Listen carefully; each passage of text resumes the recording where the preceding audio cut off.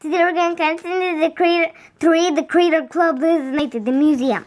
Chapter 9, the escape route. The girl stood still, watching and waiting from a distance.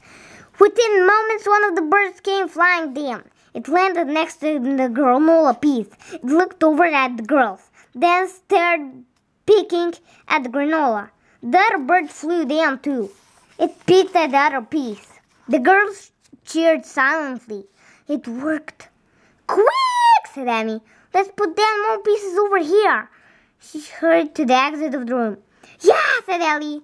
"We can make a trail of crumbs and lead them to a way out. Let's put down 2 more pieces." The girl backed away.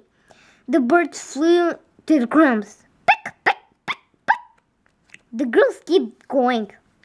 "Let's put down 2 more pieces," and backed away. The birds flew over again. Pick, pick, pick, pick. "Where are we leaving them?" Marianne asked Liz. "How much granola bar is left?" Liz looked down at the bar. "Less than half," Liz replied. "We need the shortest way out of here." "Like a window," Ellie said. The girls looked around. They were nailing rocks and jams. This room didn't have any windows. Liz thought she remembered seeing one. But where?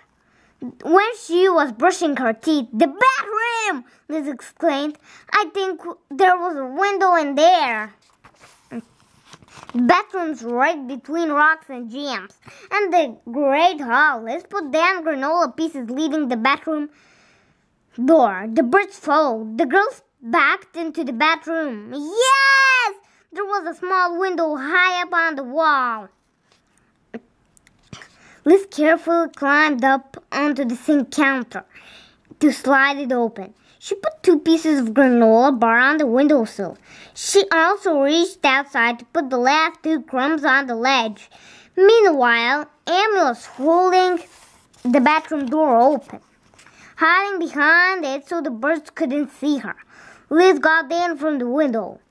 She, Ellie, and Marianne backed away. Sure enough, the birds waddled into the bathroom. They flew up to the windowsill and ate the granola.